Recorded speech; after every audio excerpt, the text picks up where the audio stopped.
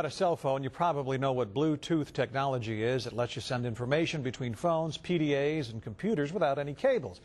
But did you know that technology can be used to bluejack or blue snarf you? News on 6 crime reporter Lori Fulbright explains, new at 10. Lori?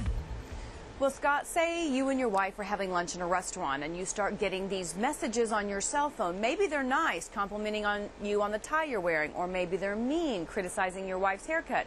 You've just been bluejacked. And when someone uses Bluetooth technology to steal your information from your phone, you've been blue snarfed.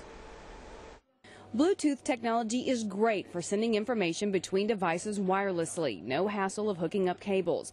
But as with all technology, it can be used for good or evil. Someone can download software to an internet-capable phone, which then seeks out a Bluetooth connection on other phones.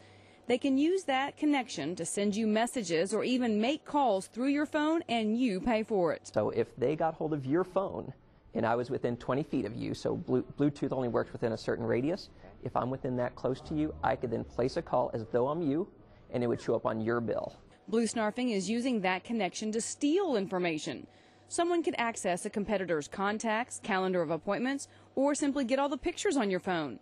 To protect yourself, turn off Bluetooth when you're not using it, or set Bluetooth to undiscoverable, or put a password on your device. You know, if you're driving down the road, have it on. If you're at the office and you trust people in the office, great. But if you're at a bus station, airport, at a major place where people congregate, a mall, it would be a place that maybe I wouldn't have my Bluetooth on.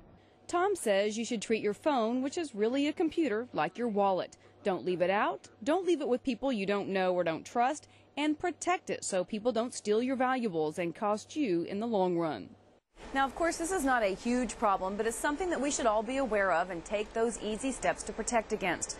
One group did a test, and within 30 minutes, they made contact with 192 Bluetooth phones. 54 of those phones would have given up the data with no question and without the owner's knowledge. Lori Fulbright, the News on 6 Tonight.